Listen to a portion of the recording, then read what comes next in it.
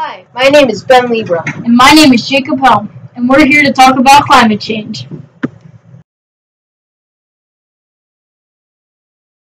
If you take a look here at this temperature map, you can see that global warming is a threat to all of us. You can see that from 2012 to 2015, California has been increasing in heat. California has been in a drought for many years. When discussing droughts, it is also important to discuss water.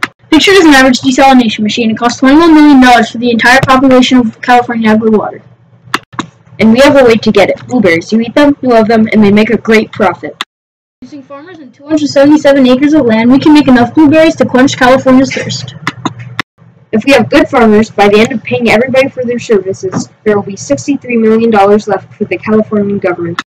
Pictures a beautiful Mendocino 277-acre property for $1.3 million. This is the land we will use to make this money. Using farmers, we can supply jobs to many Americans with a $50,000 starting salary. We can create jobs, make a product without pollution, and secure a better future for our planet.